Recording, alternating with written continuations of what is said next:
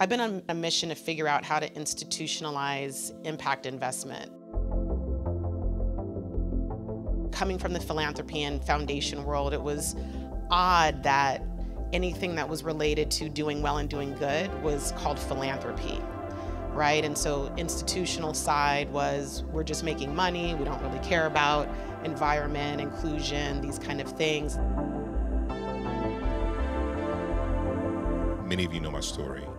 There are people like me who are literally dying because of the environment and what we're doing. And so the investments that we make, the capital that we're putting towards these things are providing more than just return on investment. It's providing return on life. I thought, what would happen if we could do well and do good and it be actually embedded into alternative investments in the investment industry.